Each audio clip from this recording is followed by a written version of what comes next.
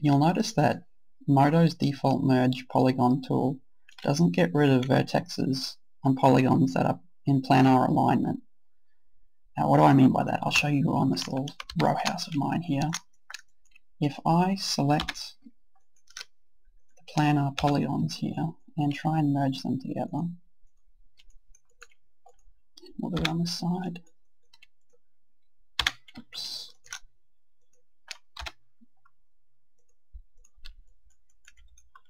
Now if I triple that, well actually you can see it right now, you can see that there's edges along here, but I'll just triple it so if it's at low resolution you'll actually be able to see it. All those vertexes are still there.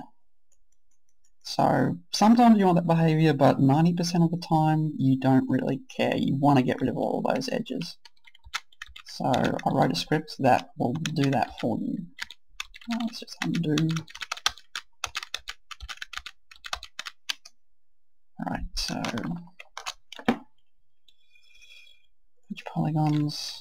Let's do it on the other side.